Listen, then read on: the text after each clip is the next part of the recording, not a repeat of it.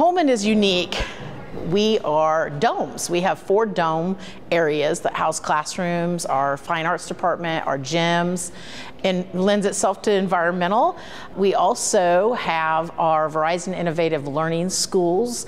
All of our students have LTE-capable iPads so that they can take their learning on the go. That's super exciting when you become an environmental magnet, because now they can go outside. They'll have outdoor classroom and they can learn and have their technology right along with it. The garden at Coleman is an amazing opportunity for our students here.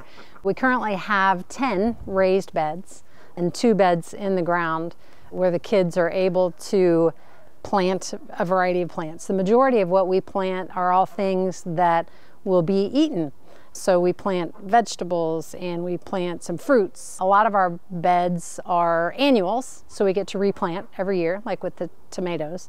But we also have some beds that have perennials in them. The kids love the animals that we have here, and they love being able to take care of the animals that we have. We've got chickens, we've got ducks, we also have some lizards and even a snake and a tarantula.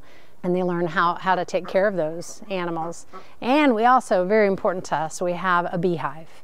We have a community partner who comes in and helps us maintain the health of the beehive. We got like a huge amount of bees working on the honey, and we were able to take for the first time an entire honeycomb to the state fair. Which we've been doing for years, taking our honey there.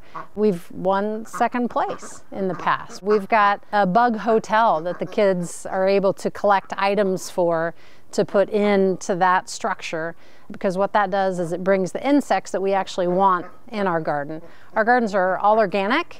There are also a number of places around the school that the students help maintain. You might see when you're around here a whole line of trees. That was from Coleman partnering with a community organization that helped us plant a whole bunch of trees. And our students here help take care of those plants. And we currently have a partnership with another organization, Canopy ICT, and they're going to help us even grow that tree canopy around our school. The kids here have actually built like 3 different chicken coops, which involves a whole lot of being able to read instructions and carry out the instructions to make a structurally sound project. They have cut wood and built a duck run. Our students learn how to mow lawns and how to use a weed eater.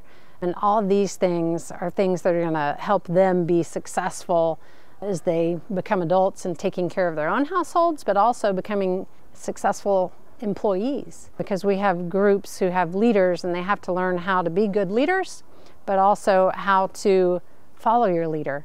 I think the work ethic that our students gain through their work in the garden is one of the biggest things that they take from this. We're able to use our gardens to teach the kids about healthy versus not so healthy foods.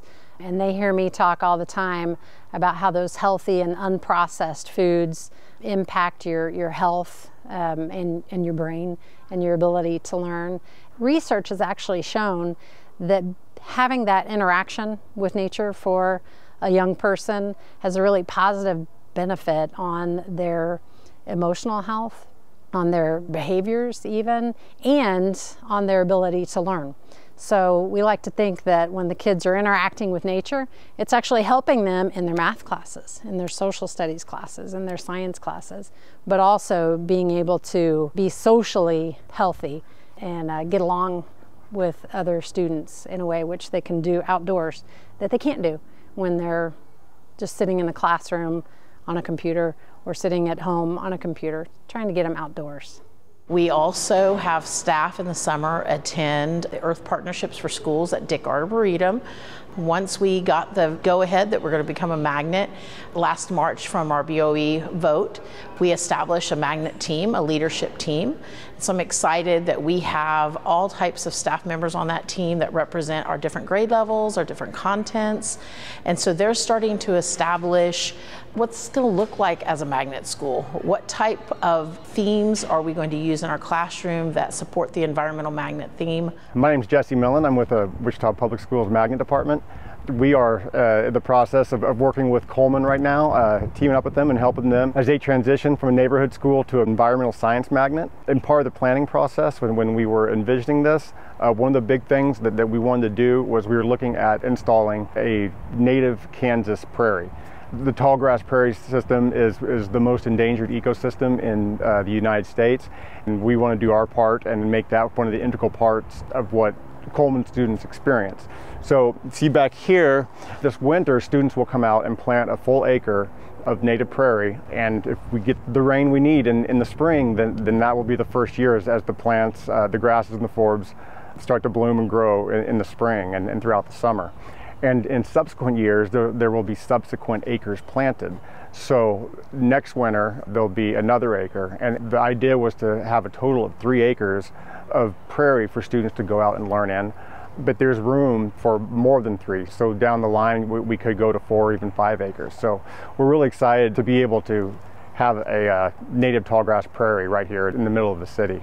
Our other environmental science magnet, Earhart, sits on a river. It has a bunch of trees around it, and its property really lends itself very well to their magnet theme. Coleman has these wonderful amount of space and all these open fields, so it's really going to make them unique. The only school in USD 259 that is going to have a native prairie. And outside of the Great Plains Nature Center, it'll really be the only natural prairie in Wichita. So we hope it'll be a place for the community to enjoy as well as for the students to learn in. We do have 10 Distinguished Classroom Teacher Award winners or finalists in the past several years. Our teachers are, bar none, the best teachers around. We are so proud of them that we have a wall where we display their big posters, and so we've moved it up to allow for more Distinguished Classroom Award winners in the future. We're also an AVID National Demonstration School, AVID being advancement via individual determination. We are a building-wide AVID site of distinction. Those strategies, along with the technologies that the Verizon Innovative Learning Schools brings, and our theme as magnet, all go hand in hand. It's not separate things, it's just all together, and it's going to be woven. And so we'll use the technology and the strategies and the content of environmental in order to just bring it all together and become the best environmental magnet we can be.